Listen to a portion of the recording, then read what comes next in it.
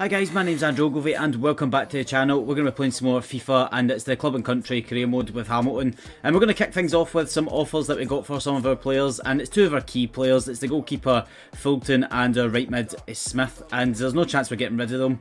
And that's pretty much all that's happened in between the last episode and this. We only had those offers, it was only worth showing that.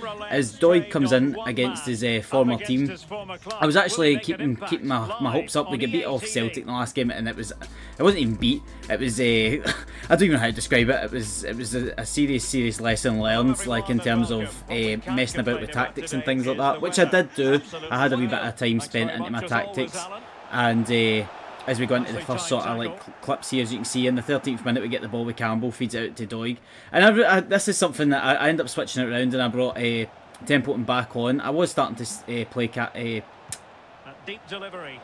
Chalmers, I couldn't remember the guy's name. Starting to play Chalmers a wee bit more, but I'm glad I started Templeton because he breaks the ball down the left hand side, whips it in for Smith, and Smith's going to get there 9 times out of 10. Whether or not he actually puts the ball in the net is another factor. But I love those balls. See those balls in FIFA this year. It's just fantastic for me. It's the way I love to play.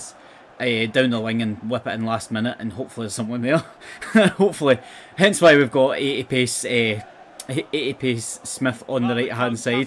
Do you know, 80 pace isn't even a lot in today's standards of FIFA playing, especially like with the other clubs and countries that you could play with, i.e. England. You can get 90 pace players right down at the 60 odd rated, and now you're pretty much laughing, aren't you? As we get the ball out to Patterson into Smith, and I was feeling really good. You can see I'm building it up again, going down the wing, and this was one of these games where I had quite a lot of the possession of the ball, just knocked it about, trying to break them down as we give the ball to Callahan, and that's for me, that has to be a goal, and that was the last kick of the first half.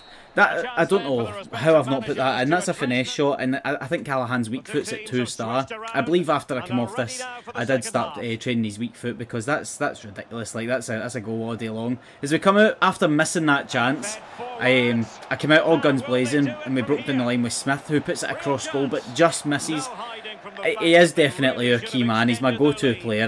Whenever I'm running forward, I'm thinking, where am I going to put this out to the right? He's going to be himself 9 times out of 10.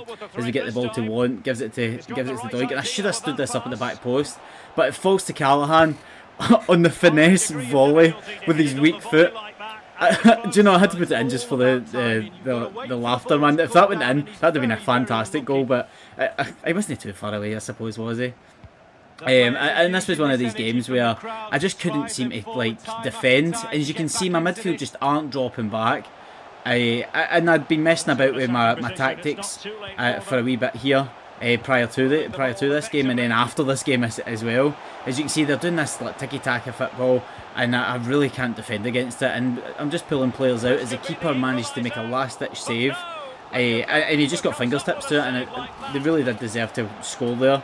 As the 90th minute came, and it was one of those games where the last 10 minutes was all them. I broke up the park and I kicked the ball to play. I wanted it over and done with. The 1-0 win for me was everything, but it definitely highlighted some facts for me going into the next game, as I had no money, so we managed to get a wee offer in for Scott McMahon, who's, I believe, is a left wing back. We're not going to be using him, so I thought we may as well cash in and get some money for him, as he sold for, I think we got 1.3 million for him, moving into the next match against St Johnstone. And St Johnstone were like second on my list for a team to use, so this was going to be a good tester for us. They are sort of like, I think they're like the second worst rated team. I might be wrong in saying that, but I think they're the second worst rated team, as they slipped the ball through here. They were playing fantastic football, and Patterson manages to win the ball in the last ditch tackle. That's why we brought him in. He's got a wee bit of pace, he can actually defend. He's not got the best. As Smith, like I said, he's always making the runs, and he's going to feed the ball here to Winter, who has started in this game, and he hits the post. Anderson would have buried that, and that's just down to me trying to give everyone a game, keep them all happy. And that broke that up for us. And there wasn't really much to this game as we come into the 50th minute, and they're knocking the ball about pretty well. And it was all me. I had all the possession in this game, and this was the first shot on target. And it's just so easy. See that run past the defender? I can't deal with it.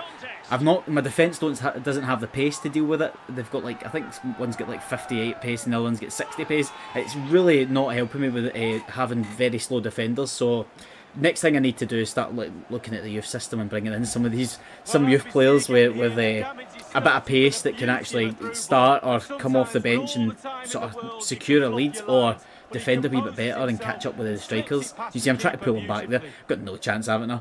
And the keeper just slots by. And I believe I started Gordon in this one. And to be fair, I'm probably not going to start him again. That's I think he played against the Celtic and he started in this game. And he had that chance there to save and missed. As Gordon distributes the ball. That's the one good thing about him. He has got good distribution. As I give it to Smith, and you can see that run. I see it, you see it. I slip the ball through, and Winter just runs out of legs. It was the equaliser. Do you know? Even now, I've got my hands in my head. It was one of those chances that I can't believe I passed it up. And they're knocking the ball about. I had committed so many players forward. Not that anyone tends to come back in my team anyway. And it was coming, wasn't it? 90th minute almost, and they slipped the ball past Gordon for 2-0. And do you know what? It was their 2 chances on target and they've taken them. And that's that just shows you what sort of team St Johnstone actually have. They have got a no bad strike force in this career mode. They seem to have been doing no too bad against us anyway. Every time they got forward, I did struggle with my defending, but that was their 2 clear-cut chances and they scored from them. And do you know, we didn't deserve it. We really didn't after all the possession that we had in their half, and we just couldn't utilise anything. I don't know if it was just maybe Winter up top not having enough strength about him. He's only got 48 strength on his like overall stats, which just isn't what we're looking for. Physicals, not strength. Overall, like 48 physicals, which is just useless. And that sort of scene, that was the nail in the coffin. 2-0 down. I just knocked the ball out wide, and that was me. I was done. I was going to try and run forward, and I ended up losing the ball. But luckily enough, the whistle blows. We put out a misery, and do you know what? It's pretty realistic. I wouldn't like to think that you guys were watching this expecting me to win every single game. We are playing with a lesser team, but it definitely highlighted that my defence, my midfield weren't dropping back over the 2 games. So do you know what? With the money we got from McMahon, we're going in. We're buying Elliot Watt from, I believe, who's that? Is that Bradford City? I think it's Bradford City we got him off of, and we go in. Well, I say we've got him off. I've ruined the surprise. We end up signing someone. We end up picking him up for 700,000 plus one of their players. And it's a striker, Smith, that we haven't even started. We haven't even used him once. And it just gets him off the wage budget, even though we end up slightly overpaying. I don't mind that. As long as we're getting rid of some players and bringing in fresh faces. Players that I actually would like to play with. As we go into the negotiation side of things. And he is one of our better players at 63 rated. So I did give him a wee bit of a better contract. I ended up giving him, what was that, 1.5. Look at how much he's on already, 2.5. I had to make it a wee bit better for him compared to the rest of our squad. So he's one of the higher paid players, but we managed to pick him up pretty cheap. And I picked up Patterson, but I was thinking get some depth in now. So I've seen this 16-year-old, Max Johnson. Actually, I've never seen him play football, but his stats look not too bad. We offer him 190,000, which is less than his valuation, and they accepted. That's the good thing about these 16 and 17 and 18-year-olds in the Scottish League. The big teams don't really want them, and Motherwell are a bigger team. Although they're our rivals, we managed to pick him up for less than valuation. We gave him a contract on his current wage for less than what he's getting paid, and he came to us because we offered him a slightly better contract. I don't understand how. But that then brought me on to a goalkeeper. A secondary goalkeeper, because Gordon was absolutely terrible. And he's already lost like three overalls down. So I thought bring in someone young, I can put him on loan, and when Gordon's by, we've got this guy in the background ready. But that taking us on to transfer deadline day. Well, that was all done at transfer deadline day, the very first hour of it. I knew exactly what I was going in for, as I get an offer for one of our centre midfielders. And do you know, I've not played with him, so I did accept it. In fact, I think I asked for more money. I can't remember off the top of my head. We'll soon see here. But they accepted it. But they accepted it with an hour left to go. So I ended up rejecting it because it's not going to go through. And as you can see, there's a lot of teams here. I've spent a lot of money. But I thought I'd run through them all just to show you.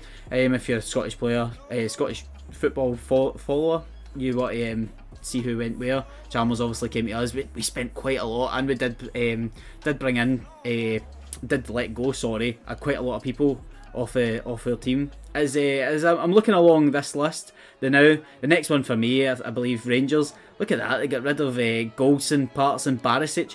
Golson and Barisic are like the 2 starters for me. That's absolutely mad being a Rangers fan. But anyway, hopefully they can do well in the league, because you know, I don't think we're going to be challenging for the title. Not when we're getting beat off of the likes of St Johnstone. No disrespect for St Johnstone, but I thought we should be beating them. As look at how much Celtic spent. They've spent an absolute fortune, and I thought we'd just let this run out, and you can have a wee look at what I tend to do.